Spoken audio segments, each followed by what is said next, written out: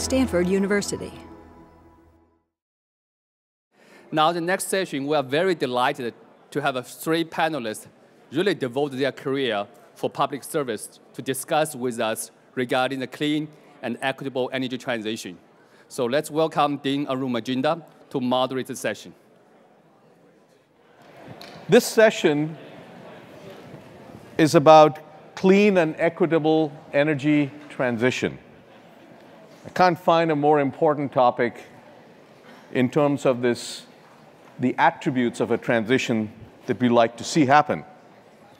And we have a terrific panel. We have Eddie On, the Executive Director of Brightline Defense. We have Alice Reynolds, President of the California Public Utility Commission, and Liane Randolph, Chair of the California Air Resources Board. Let me take this opportunity to welcome all of them. Let's have a seat.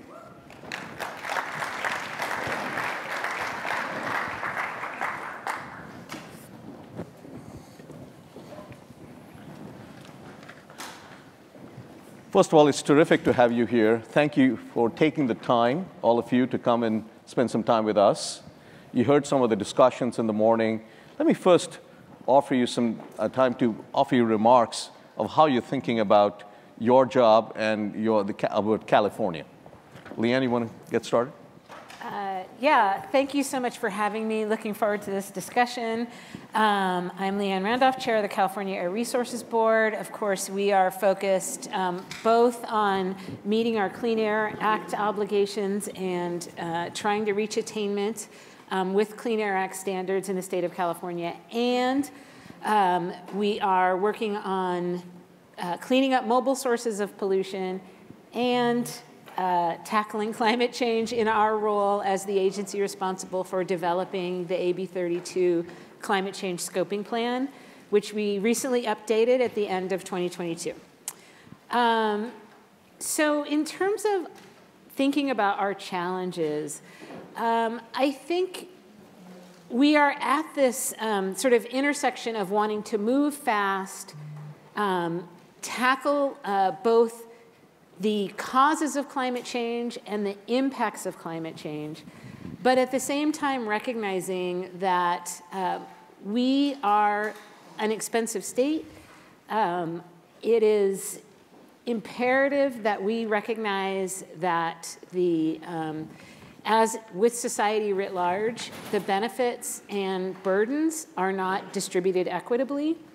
So how, as policymakers, can we implement these policies that we have set forth in a way that helps bring communities along and addresses localized impacts, but also recognizes that we need to achieve change at a global scale.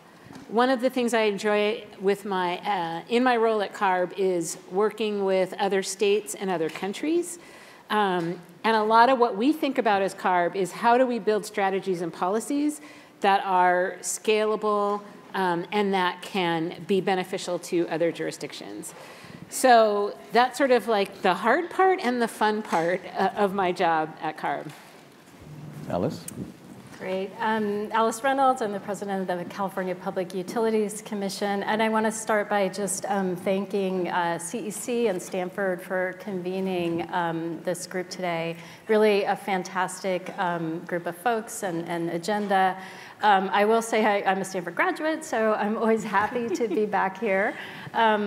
We heard from one of the senators today about the number of Stanford graduates in the Senate. I don't know if I'm the only Stanford graduate who's been the president of the PUC, but I'm glad to be there, and I'm thankful for having been to Stanford and just what I brought throughout my career, starting at Stanford. A couple of things about the PUC. PUC is the utility regulator for privately owned utilities, and that includes energy, so electricity and gas, water, transportation, telecommunications, and we do some regulatory work in the rail sector. So what that means is we focus on safety and reliability of utility services. And for the energy sector, we're also intensely focused on clean energy. fighting climate change. And then we think about affordability and equity. And so for all of those things, and even more now, we are focusing on equity, centering on equity, and thinking about the impacts of our decisions. We're now, and I think you heard this morning, we're now at this point where in California we have many goals, including for the electrical sector, but we're at the point where we're really working hard to implement those goals. And so when you think about electricity, we have the goal for 100% clean electricity. All of our, so that we're thinking about cleaning up that fuel. How do we make the electricity that is delivered to every single Californian clean electricity? And then we think about how do we electrify the transportation sector and the building sector.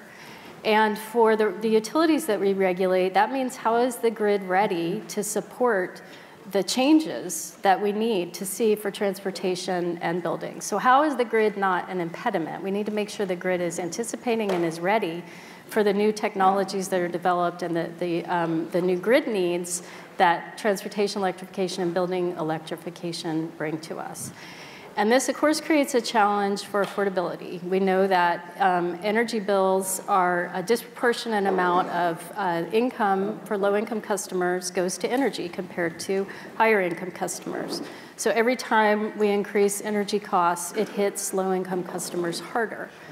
And we are also needing to think about rates in different ways. And we've talked about that a little bit this morning. So I think, as Liane said, it's both the hardest part and the funnest part of my job.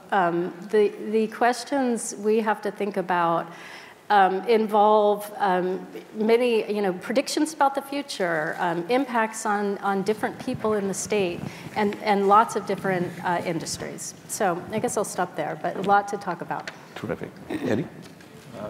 Good afternoon, everybody. Eddie Ahn, Executive Director of Brightline. In case you don't know, Brightline, we're an environmental justice organization based in San Francisco. And we essentially have two buckets of work that I like to describe. One is direct services to frontline communities in the form of, say, an air quality monitoring program, AB 617, with the California Air Resources Board. We do a job training program. We do also a significant amount of youth leadership and community organizing to keep our work connected to environmental justice communities that we've always cared about. And the second big book of work is essentially our policy work that is probably the reason why I'm here before you today, which has come from a long history of organizing to shut down originally power plants, fossil fuel power plants in Bayview Hunters Point that Chair Hochschild earlier mentioned, as well as low-income household incentives around rooftop solar or EV rebates. And more recently, we've been getting very heavily into the offshore wind space. And every time we approach a clean energy piece, policy piece, it's with the lens of equity, making sure that we're trying to ensure not only community benefits for local communities as these offshore wind projects, for instance, get set up, but also looking at the longer term picture, and this is where the CPUC becomes so important, is looking at what is the overall energy mix and how does it help us, hopefully in the long term, retire peaker power plants across the state, which are, as we heard earlier, primarily sited in low-income communities. So these environmental justice issues are not going away. A lot of what Brightline also thinks about is just generally community storytelling, how to make these offshore wind turbines are fantastical looking, and having utility scale solar installation before you is really a stunning sight. But at the end of the day, what does it mean to communities, especially, let's say, if you have a huge solar installation, a dirt road, and then a rural community without broadband access to even understand the meaning of it, the impact of what's being placed there. I think that's what leads to the populism that you see today and ultimately resentment against environmental policy. So a lot of my nonprofit is trying to bridge those worlds. Let me start by asking Liane and Alice the same question that I asked the policymakers. That is, we want to go as fast as possible in addressing climate and cleaning and having a clean energy system. We have some goals. California has some targets. But if you go too fast, we could have, the prices could go up or some other bad things could happen. So how do you, as a regulator, as an execution, or as part of the executive branch, how are you thinking about what's the right pace and what are the things in a framework of Doerrs that I talked about, decarbonization, affordability, reliability, equity, and security. How do you make decisions? So that's a lot of what we did in our 2022 scoping plan in terms of rolling up our sleeves, doing a lot of detailed modeling, and trying to understand sort of what are the costs and benefits of various strategies, and how do you structure it all. We started with 4 different scenarios. At the time, we did not have a statutory carbon neutrality goal when we first did the modeling, when we first started. But the legislature subsequently did codify Governor Brown's executive order for carbon neutrality by 2045. So we looked at what are the most cost-effective ways to decarbonize, what are the strategies that we as a state need to support, what are the market-based programs like cap and trade and low carbon fuel standard that we need to keep in place, and what ambition do those programs need to have, but also what are some of the other strategies. For instance, as is frequently mentioned, our last scoping plan did not have a big role for energy storage, for battery storage. So, as we update that plan every 5 years, it allows us to calibrate and kind of say, okay, here are some new things on the horizon. This time around, the plan really talks a lot about offshore wind, carbon capture, utilization and storage, direct carbon removal. It talks about the role of natural and working lands. Are there strategies we can deploy in that sector? And those strategies take a long time to bear fruit. So we need to start as soon as possible.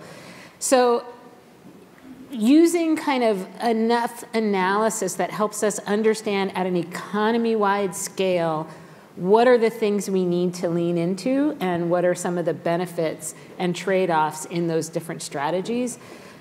That's sort of the approach we took in the scoping plan. And so now, as Alice said, we are in implementation mode. We are doing the regulatory work and the implementation work and the interagency coordination work that's necessary to bring the vision that was laid out in the scoping plan to life. Alice, you're right in the trenches of execution on these plans. So how do you manage this tension, and what keeps you awake at night? Sure, and to get to your question about whether we need to slow down or whether there are trade-offs on going fast, I think it's not so much about slowing down as it is about thinking about the strategies we're using, making sure that they're cost-effective and that they're geared towards addressing the problems that we need to address. Eddie mentioned the gas plants, and so for the investor-owned utilities, the focus really is on reducing reliance on gas plants, so reducing the time that they run, and then eventually getting away from the gas plants so that we don't need to rely on them. So what are the things that really make a difference in transitioning our portfolio of resources that supplies the electricity to the state? And resources, I'll include energy efficiency, which is very important, demand response is very important. How do those tools really get to the result that we want to see? So I do regulate the investor-owned utilities and their infrastructure, but when we think about the choices about our energy portfolio, it's not just PG&E, Southern Cal, SDG&E, and SCE.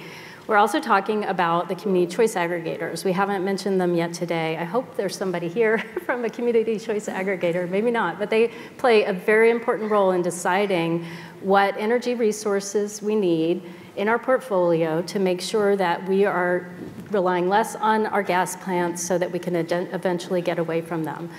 And some of the publicly owned utilities are also dealing with getting away from coal, but for us, it's the focus is on the gas plants. And so we have a process that tees off of Liane's, the scoping plan that she talked about that CARB creates, and looks at the reductions that we need to see as a state from the energy sector. and then requires all of the entities that provide retail services to customers to look at their load, and that includes their entire load shape, summer, winter, morning, night, and figure out what they need to do to cover that load with clean resources. And so they come to us, to the PUC, with plans. How are we going to transition our systems over time? We're now planning, we have a short-term planning system that we pair with requirements for purchasing clean energy, and then we also look out further into the future. So what do you see that you need in your portfolio into the future? And we use modeling to figure out what the most cost-effective tools are to get there, because of course it's ratepayers, it's people in communities that have to pay their electricity bills to manage this transition, to take us to the transition and take us where we need to go. So really it's about figuring out what are those gas plants providing now that we need to get away from, and how can we replace it? We talked some about the incident on September 6th, and I think of last year, where we saw a record load. We also had some good demand response performance through the text that we talked about this morning. But I also wanted to mention that on September 6th of this year, the load was about 20,000 megawatts smaller than it was the previous year. So basically, we have to have a portfolio of resources that's ready to serve a 52 gigawatt load one year and a 32, 34 gigawatt load the next year, which means some resources will sit around and maybe not be used for the entire year, but they need to be there. And more, we're thinking about electricity as something that has to be there when you need it, and there's a payment for that. Do we have resources that are available so that demand can be met at all times, all days of every year? And so we're looking at ways to make sure we can guarantee reliability, but also control costs. So Eddie, let me ask you, I mean, you're representing communities, you worry about equity in this transition. When we look at new technology, we need new innovations. When you look at new technologies, initially they're more expensive, like take EVs for the time, right? And so initially they may not be equitable, but eventually we want the equity later on. And there are lessons learned from the past where there have been inequities.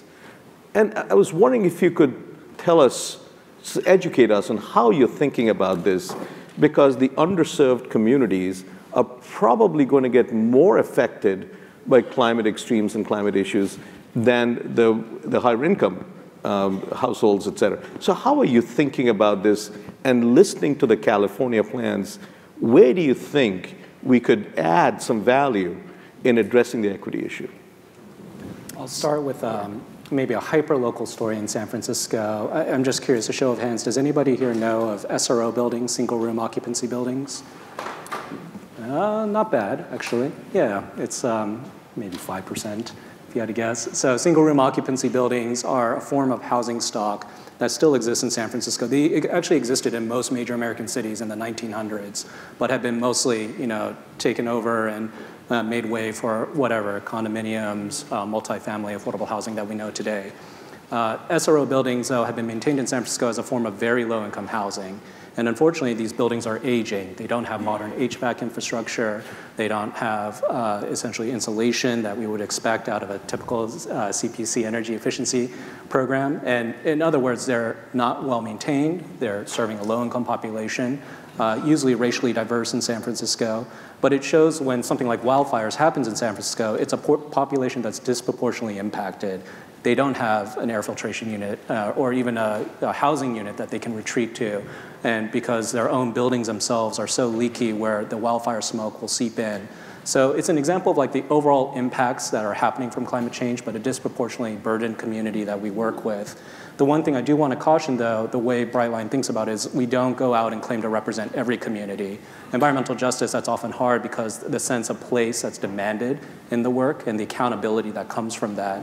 I think when we talk about new technologies, that's one of the challenges is that, as I mentioned earlier, offshore wind, floating offshore wind turbines are almost fantastical. You could describe them as turbines the size of the Eiffel Tower, that float on the water and then power up to 25% of the state's power. But that description probably means nothing to a local community resident in the North Coast who's never been to Paris, for instance, or even on the Central Coast where they're being primarily proposed. The Eiffel Tower itself is just like a generic, in other words, romantic description of the technology that may not be applicable at the end of the day. So part, again, of thinking through what's in it for the communities where renewable energy projects are being cited is a lot of what we do, whether it's in the form of, say, workforce benefits, through community benefits agreements. It could be as simple as providing broadband access that I described as lacking in certain communities. But ultimately, our perspective is going to the community, going through that process first, and asking them what they would like to see out of the projects too. Alice, maybe I could follow up on the question of the electricity system. The grid was never designed for solar and wind. We are integrating solar and wind to a grid that was designed for turbo machinery. There will be fluctuations. You need storage solutions. And in this process, if you look at the pricing on the wholesale market, it's actually stable or maybe going down because the marginal cost of electricity from solar and wind is much lower than gas and other units. So the wholesale price is going down or flat, whereas the retail price seems to be going up, right? So there's this gap that is increasing, and that's the business model of the utilities on return on investment. That's the way it is structured. And I was wondering if that's a source of inequity that may be coming because of the pricing of the retail side. And are there innovations in the business models that are required for the utility sector to make sure that the prices don't go up and hopefully go down and follow the wholesale market? I'm just curious how you're thinking about that. Sure. So you're right, the wholesale market, I mean, is a good tool to keep the cost of generation down. And even we're looking at west-wide markets that provide resilience against weather events, and so ensuring resilience of the system in the face of extreme heat is served by the wholesale market. But that's not the only thing that goes into retail rates. And I mentioned capacity payments for one. So the wholesale real-time price of energy doesn't reflect everything that we pay to energy generators. We also pay them to capacity payments, meaning they need to be there when we need them. And part of those payments help compensate renewable energy generators to get their projects built. We also support low-income customers through electricity bills. So the retail rates include subsidies for low-income ratepayers. About a third of our customers of the investor-owned utilities use the CARE or FARA discount that we give.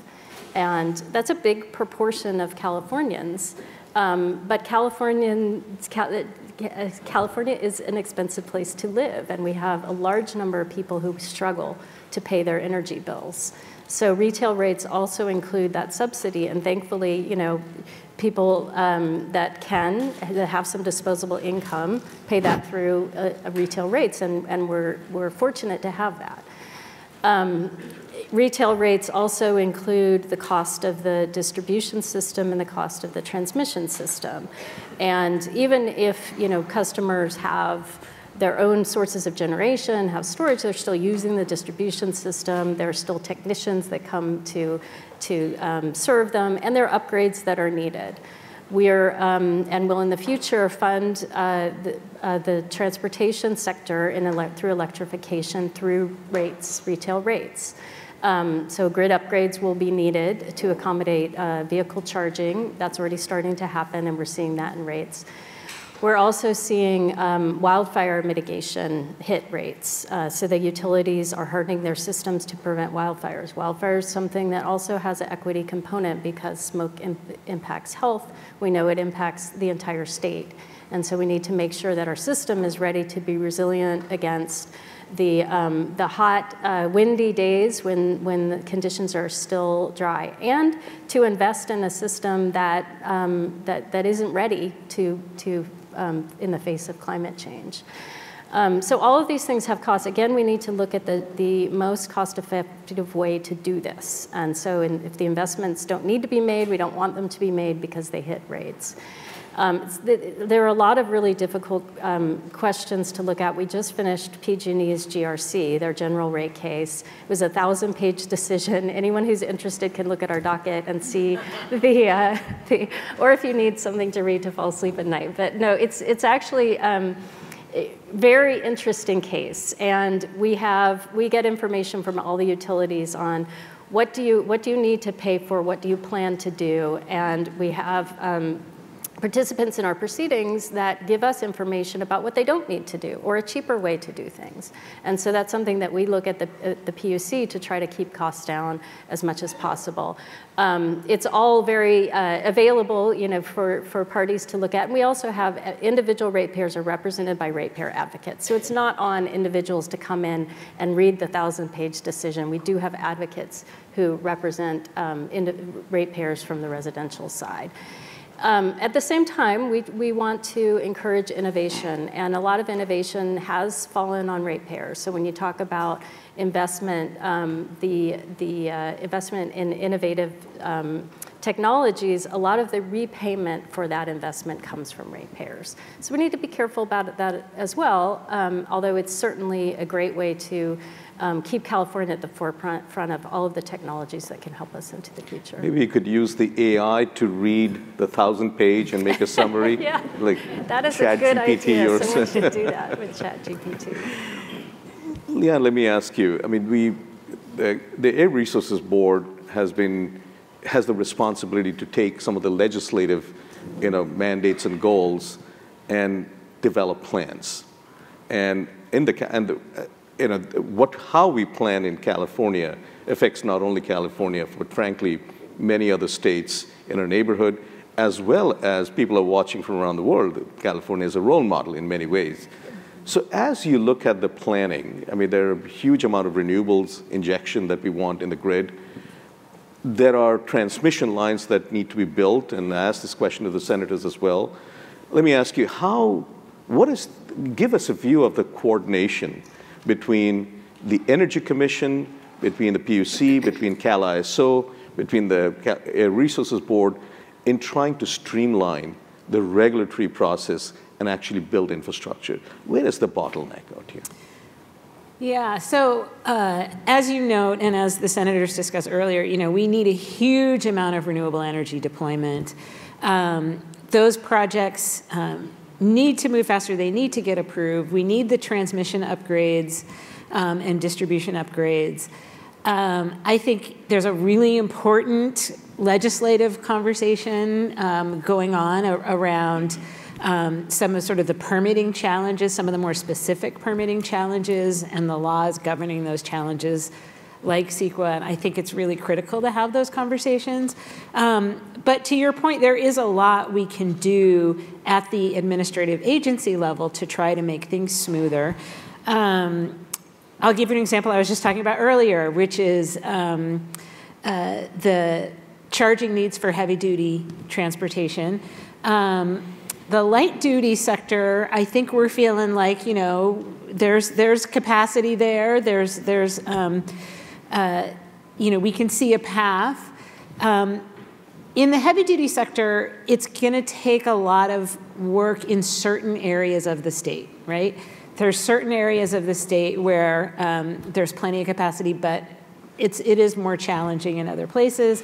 And it's also a big question. For instance, in the very large vehicles, like the Class 8 vehicles, it's unclear kind of where the market is going in terms of how much of those vehicles are going to be hydrogen and how much of those vehicles are going to be battery electric. So it makes it a little challenging to do that kind of forward planning. So the coordination we have with the PUC and the Energy Commission is kind of a critical piece of that. And the PUC is working on more forward planning strategies specifically on heavy-duty transportation. And so it's really important for us to be talking to them and CEC staff about this is how the regulation works. I will tell you our advanced clean fleets regulation is very complicated because there's a lot of different timelines for deployment. So helping them figure out what those timelines are, how we anticipate it playing out, how do we prioritize in the energy sector the same things that are prioritized in the rule?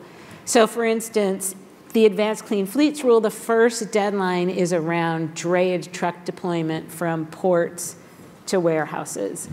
So we need to be in constant communication with the Energy Commission, with the PUC, and with the ports themselves about how we see that rule playing out and where we see those registries happening in the drayage registry.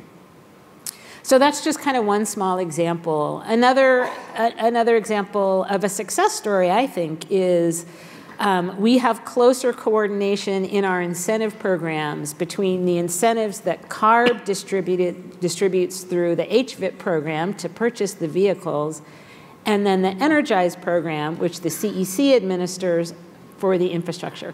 So we are trying to stay as closely coordinated as possible. But sometimes it's not up to us, because for instance, we do sometimes have disconnect where an applicant in the HVIP program will sign up for vouchers to get incentives for their vehicles, but then the charging infrastructure lags behind. And so they're like, oh wait, we want to have these vehicles delivered in 6 months, and I'm hearing from the utility that they're not going to be ready for another 12 months. So these are the kind of individual problems that we have to work to smooth out in communication with our sister agencies and with the utilities themselves. And I will say the utilities have been much more open to being creative in how to solve some of those problems. And I think that's really a positive result of the understanding that no one agency or private entity can do it by themselves. We all have to be coordinating together. Eddie, let me switch to you. Take an example of undergrounding to reduce wildfire risk, right? And this is the low-income communities have wildfire risk, but the policy framework is not for undergrounding is not quite what is followed based on equity. So how would you this is just one example, there could be many others. When you look at this transition from an equity point of view, and you look at some of the plans, how would you overlay equity in this transition and say that if you're going to do this, we got to look at it with this lens? Is that happening? And if not, should more of this be happening? What's your thought? I think there are two different levels, and perhaps President Reynolds can even speak more to the rate structure and the way it potentially protects moderate to low-income homeowners or ratepayers generally. But that would be one level I'd look at when talking about undergrounding and just essentially the costs of a resiliency we had not anticipated even 5 years ago that we're now rushing toward. The other second thing, though, again, to return to the idea of community benefits, is perhaps the workforce development. I do know one narrative that's often pushed around undergrounding is the idea of creating jobs, that this creates a lot of potential long-term jobs around building futuristic transmission structure. And then when you create those jobs, it's not just about union jobs, but a concept called local hiring. So if you have a certain project, who's getting hired within that radius of a project is the basic concept of local hiring. And how does it tie into local job training systems that can ultimately feed into this vision that, everybody knows the term Green New Deal, but ideally an equitable and just economy where everybody can share the economic benefits. It's a hard vision. Union politics itself, labor politics, is something that Brightline's very familiar with, having done mandatory local hire in San Francisco, but it is possible. And it's possible through not just local ordinances, even state law can potentially require it. We're even seeing federal projects at the DOT level that require local hiring, but through even direct benefit agreements, community benefit agreements from the developer with the community. It's all an act of negotiation at the end of the day to determine what's best for the community. We're going to open it up for a question, but let me ask you, since you mentioned workforce, we think we are in some of the workforce development business ourselves. What would you tell the young Liane, the young Alice, and the young Eddie who are there in a UC system out here, or a Cal State system, or maybe at Stanford? What would you tell them in terms of your lessons learned from your own life and the future ahead that you see? Liane? I guess I would start by saying don't set yourself on too rigid of a path no matter what you do, right?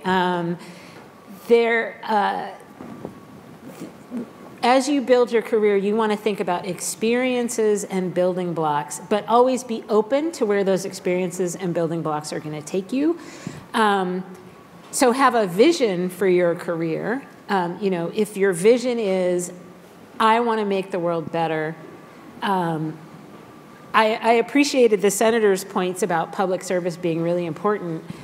Speaking as someone who came out of school with a heavy debt load, I can understand that that's not an option for everyone. So being creative about looking for jobs that include potentially a debt forgiveness component to them, you know, being able to take advantage of some of those federal programs. But also recognizing that is if you have a vision for your career to make change and make good, be open to the possibilities and where those might take you, and don't get too set on a specific path, because there are industries that didn't exist 5 years ago, 10 years ago, 20 years ago. So having that flexibility, I think, is so important. Alice? Just to tee off of something Liane said, I also came out of school with a lot of debt, and so public service was not an option for me at the beginning. And a lot of people said, if you go into the private sector, you'll never go back because you'll get used to it, and it's really hard to transition into the public sector. It's not necessarily true. You can go into the private sector, get a lot of good training. Maybe you stay in the private sector, but also consider that your path might include shifting into the public sector. The PUC is hiring. We are too. I'm hiring too. There you go. See? Options. We have a lot of dedicated staff members who are doing the work that they do because they care about it. And a lot of them come from a place where they worked really hard in school. They focused on learning and getting an education that would support them with the technical knowledge to come to a place like this CPUC. And so I would encourage students, if you're thinking about energy, there are lots of opportunities for you, and just try to explore the full range of opportunities. We did fortunately have a SHOT School Fellowship this summer. So Stanford came from Stanford. She was fantastic, a graduate student at Stanford. She worked in my office. And so there are opportunities like that to explore different agencies throughout state government. And so I would say just keep an open mind, as Liane said, and be open to different paths. Eddie? Any thoughts? I'll share something about myself that I normally do not do at conferences. I actually haven't done this before, besides a class at Brown and a class at University of San Francisco, which were relatively small convenings. So I do illustration work. I've been doing it more seriously since the pandemic, and the Instagram account I have has grown and grown. And nowadays, I'm going to have an upcoming graphic memoir about my career development, the work that I've done, published by Penguin Random House in April 2024. So it's been an extraordinary trajectory to even get to that point. But part of the reason why I wanted to create that story was talk about, what's not talked a lot about is the sacrifice needed to make environmental policy work and happen. And I get personally nervous as a gentle, counter-argument to what President Reynolds was saying. I get sometimes nervous when people go into the private sector, think they'll make, and this is not what I'm saying here, is the ideal pathway, but make a ton of money and then come back with a plan to save the world. That makes me nervous because in my mind, that's what a James Bond villain does sometimes. And I just worry sometimes that we don't think a lot about the trade-offs that we make in our life. And in some ways, I think the graphic memoir that I've created will indicate in some ways I've made too severe of a trade-off. I think about, have I been a dummy, that honestly, for working in the nonprofit sector as long as I have. I've always believed in the mission. I think it's a result of my own family background that I'm still doing what I do. But when we talk about environmental policy, environmental careers, I also want to make sure that we set our sights on a social mission, and then it's not just about making a quick buck, hopefully. Liane, let me ask you, Liane, what was the, I don't know if you had plans right when you were at college to become the head of the Resources Board. So what was the most pleasant surprise you have had as the president of Air Resources Board? Oh, that's a great question. Well, you know, when I was in high school, I wanted to be Secretary of State. So I don't know. Like, that was wow. I clearly moved away from foreign policy. So I guess I would say that has been the thing that I have, the biggest surprise and the thing I enjoy most is the international engagement. Last year, I visited 7 different countries. You know, spoke with people from in Japan, in Mexico, I had an opportunity to go to the European Union and advocate for strong heavy-duty standards. And it's really a great opportunity to learn from other countries what they're doing. You know, when I went to China and saw their electric vehicle deployment and their offshore wind deployment, it was great to see. And so I think it's, as I mentioned earlier, you know, it's so important. California is, you know, we're 1% of worldwide greenhouse gas emissions, but because we have been able to, through our strong economy, we've been able to, and our strong policies, we've been able to, you know, be a thought leader, drive innovation, show how deployment can work, and the opportunity to share that experience and hear from others and figure out how we can make our policies and deployment better, I think is the thing that's been most enjoyable about my job. Alice, when you were in Stanford, I don't know if you had plans to become the president of the California Public Utility Commission. So if you had, has it lived up to your expectations? And if not, what was the most pleasant surprise that you have encountered? Well, I'll start by saying that I think Liane would make a fantastic Secretary of State.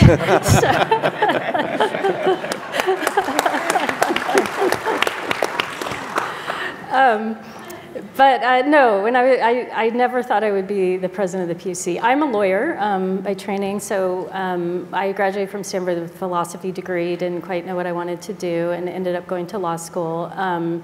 And really enjoyed the practice of law, but also, you know, kind of wanted to do things that felt more interesting to me. I had always cared about environmental work and tried to do as much of it as I could, and so got into state government. And then just really enjoyed state government and just feel like we have a lot of tools, we have more tools than what a litigator brings to the table, being an administrative branch of state government. We work with the legislature, and then we implement laws, and we work with our litigators, and so we kind of have the full range of tools to build a government that works for the people. So I've enjoyed doing that, and I guess, you know, as far as a surprise at the PUC, I think, you know, I was in the governor's office before, so I knew a little bit about what the PUC did. It was not necessarily a surprise, but very, very welcome to me to see the quality of the staff and the dedication of the staff and work more closely with the staff at the CPUC. And so to see a full agency, we have 1,500 people who are, you know, really believe in what they're doing was important to me. The other thing I'll add is that I've really enjoyed working with commissioners throughout the country. So Public Utilities Commission through our national organization, and then especially the Western commissioners who are working together with California on reliability and cleaner energy and on cost effectiveness. And so that has been just a real pleasure, and I've enjoyed learning from them and hopefully spreading some of what we're doing too throughout the West and throughout the country. Fantastic. We're going to open it up for questions now. I just encourage people to ask short questions so that we can have many more. So let's start with this side, and then we'll sort of go back and forth. Anyone from this side? Questions? Yes. I can barely see the headlights. Okay. Go ahead. Hi. Thanks so much for your time. I'm Kailash Raman. I'm from Form Energy. I work on a strategy and market development team. I wanted to ask about California's fleet of gas generators in disadvantaged communities. I believe the state has roughly 15 gigawatts of gas in disadvantaged communities or adjacent to them. And out of that 15, about 10 are in local reliability areas where they're being kept online due to kind of transmission constraints. So I wanted to ask what the state's vision is for ultimately transitioning away from these resources. Do you want to start? Sure. I mean, I think it's through our planning process. We're looking at reliability needs both on a system level and a local level. Most of the gas plants are continued to be needed for system reliability in extreme conditions. One thing that we did recently was start a strategic reliability reserve. And so kind of the concept that I mentioned before is that we're having these wide variations in demand on, at this point, it's hot summer days. And we have to plan for that. And we're trying to look at new ways to do that. So on a small number of days in the summer, we need a large number of resources. And because, of course, reliability events affect low-income communities disproportionately, too. If the power is going out, there are some people that are hit harder than others. And so in planning for reliability, we created a reserve that would be controlled by the state, where the state could make decisions about holding those resources out of the market. So the state doesn't need to necessarily be compensated in order to have a viable business plan. And we shifted some of our gas resources recently into the reliability reserve so that they're there when we need them, but we're not running them just because the private owner needs to continue to support the financial model. And with that transfer, those resources were taken out of the wholesale market. So they no longer bid into the market. Some resources bid in, they don't get taken if we don't need them, but they're not even bid in at all. And so I think, it's a really really great model on how we can ensure that we have enough reliability and then also be ready for those extreme events. I mean, look, you're from Form Energy, so I'll say also that we are looking very closely and evaluating long duration energy storage. We know that the gas plants also provide the long term, those days when the sun isn't shining and the batteries aren't able to charge up. So looking forward in the future as we model what we're going to need for the system, we're showing that in the future we are absolutely going to need long duration energy storage. And so the question of how we do that, how we encourage it, how we get it at the right time, at the right cost is something we're really thinking a lot about. All right, let's move to that side. The lady in red. Hi, thanks. I'm Mindy Craig, Blue Point Planning. Thank you for this really thoughtful panel. So one of the things that seems to be a kind of common baseline for everybody is that we're just doing like for like. We aren't asking anybody to make any compromises or to change what we're doing in terms of our energy use. And I'm curious, to what end should we as a society, as a state, be looking at actually reducing our energy use overall and not planning for the highest worst case, but actually looking and say, we need to be more equitable, we need to be more affordable, and therefore we actually do have to make some compromises and can't have 100% or 120% where we are. Eddie, you want to take? I don't have the answer to this, but I also wanted to add two more sentences to layer on to that is what happens when the power demand goes up, right? And when we're talking about charging EVs and electrifying homes, in other words, the demand curve, how is that met the other day? And maybe I'll kick it to the regulators to answer this. I'm gonna say something and I'll pass it over to Alice, but I guess I would quibble a little bit with the premise because I actually think it's not true that we're just doing like for like. I think we are really thinking much more deeper and systematically. And the conversation around reliability is a great example. And you mentioned that earlier today that the grid was built to do a certain thing in a certain way with certain types of resources.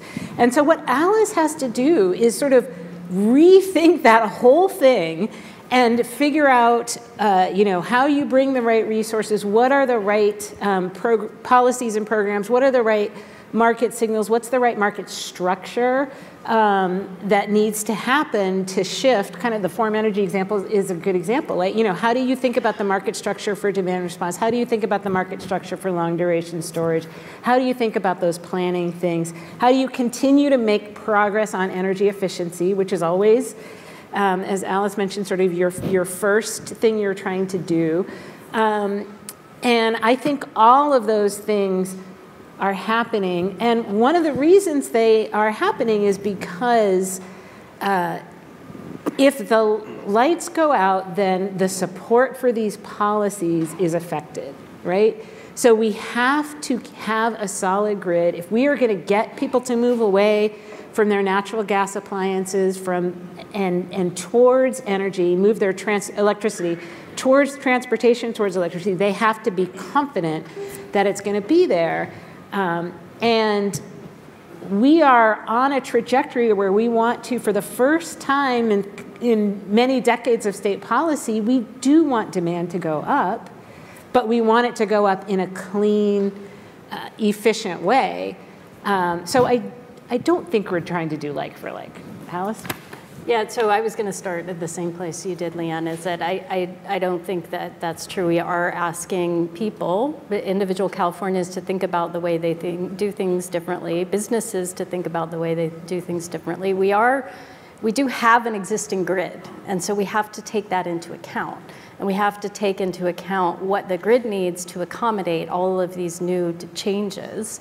But the idea of saying to people, look, if you're going to charge your car, you need to think about when you charge it. If you're going to use electricity, it's not all about using less necessarily. It's about using it at the right time. Because, you know, so if we had, and you'll start hearing more and more about the coincidental peak, if you had every person plug in their electric vehicle in 2035, what does that get, including heavy duty trucks, and, you know, so if everyone's charging at the same time, what do you need to plan? The system that you need to plan to meet that demand is different than what we're planning for. We don't want that to happen. We are going to be using responsive technologies, both in rate design and other types of incentives, to make sure that the grid is managed and used efficiently and that demand is managed and used. We're doing a lot of thinking about flexible rates and flexible demand at the PUC. But we also need to make sure that we're not just envisioning a customer who lives in Los Altos Hills and has an electric vehicle and, you know, can run their dishwasher at night or do all of the things that they need to do on a managed schedule. We're also thinking about people who live in SROs, and people who live in inner cities, people who live in West Oakland, and have jobs that don't allow them to charge their vehicles at the time when the PUC is telling them would be a good time to charge them. And so there are a lot of complicated questions that we're thinking about, but we very much are encouraging people to not think about business as usual. Sure. One quick thing to add, I did want to appreciate the CPUC for your recent IRP decision that really takes into account the idea of onlining new sources of power generation, whether it's geothermal, offshore wind. There's a lot to like in the way our agencies are moving toward hopefully what's going to be a cleaner, more resilient grid. But it's also dependent on our ability to build to some degree too. Let's move over here. The next question.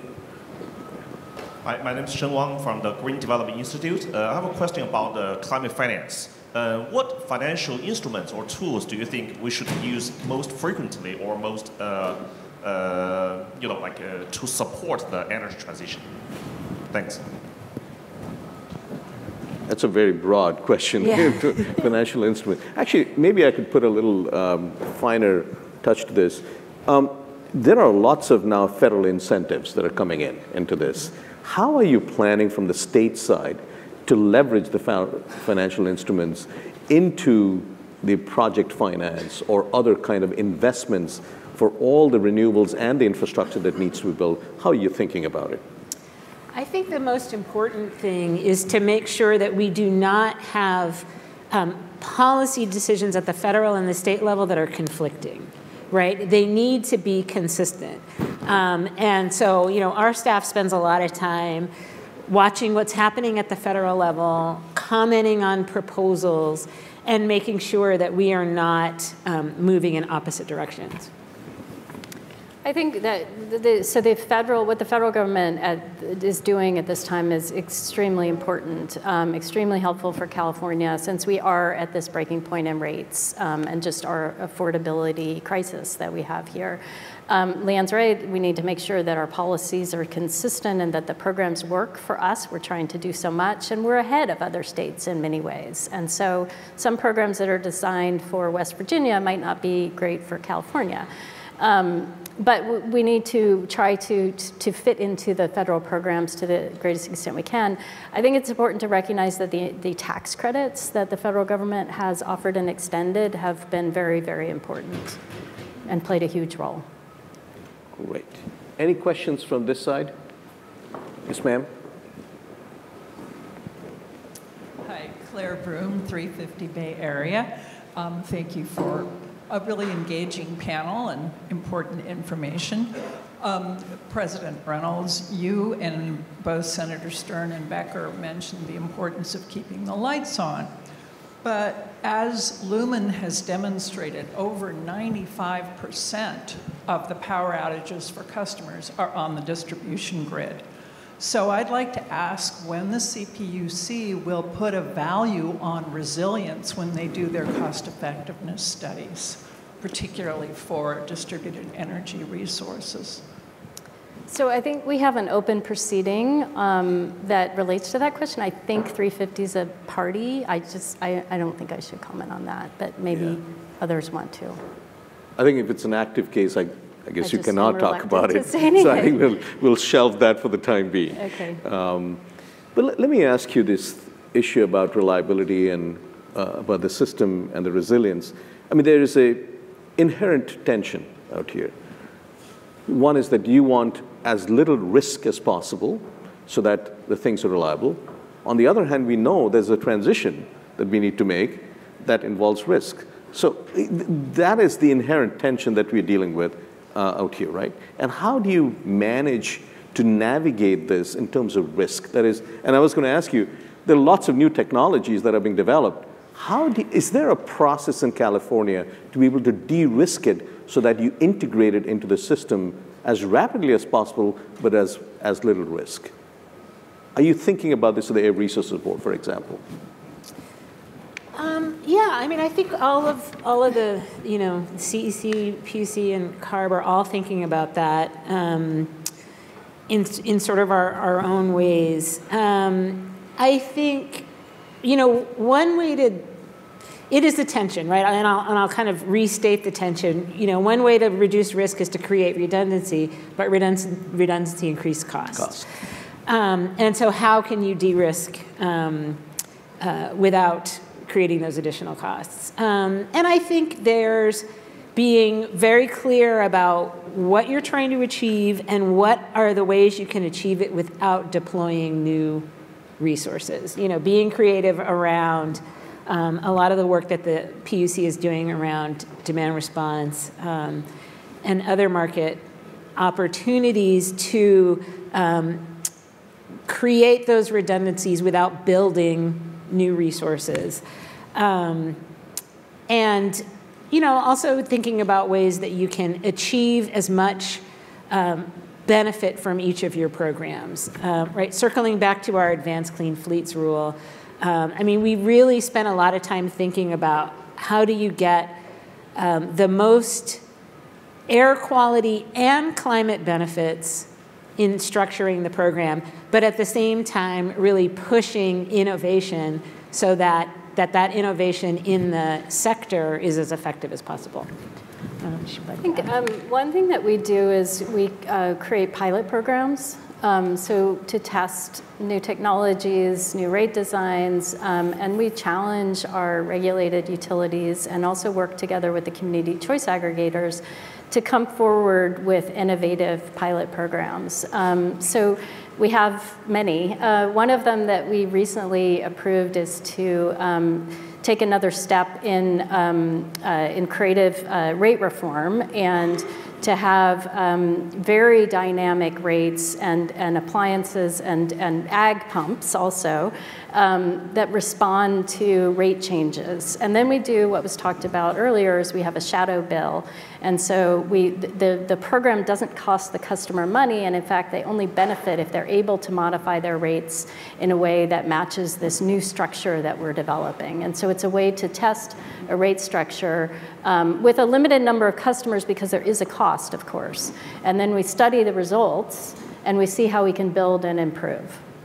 Let me ask the last question, and Liane, I think you triggered this. I was not planning to go there, but you mentioned about the international, all your visits internationally, et cetera. And the way I look at it is that every country, every region has a different initial condition, has a different constraints or boundary conditions. And when you go around, help us think about how you place California in the world. What are the lessons learned from California that can be used worldwide, and what are the lessons worldwide that can be used out here? What are the best practices? Well, that's a big question. I guess I'll highlight a couple things. As Alice mentioned, sort of, trying things out in a smaller scale and then deploying them in a larger scale. I think that's one way to think about it. As you think about decarbonizing different sectors of the economy, if you pick strategies that might create technologies that can then be deployed to other sectors, that's a really effective way of kind of expanding your co-benefits. Right. So we started with battery technology for vehicles, and that battery technology is now, scaling to be used in different ways. I think there's an opportunity to think about that with hydrogen, right? People are like, okay, you can start with hydrogen in fuel cells or in industrial processes, and how can you take that technology and scale it up? In India, they're doing an amazing job of getting rid of two-stroke engines, and they're deploying a lot of sort of battery swapping, and there's some battery swapping going on in China as well. We don't do that in the United States. So is that something we need to think about? So I guess sort of using technology, incentivizing technology, and then trying to use that technology in other ways and in other sectors. This is a fantastic discussion. This could have gone on for much longer. Let's give a big round of applause to the panelists out here. Thank you so much for your service. Thank you.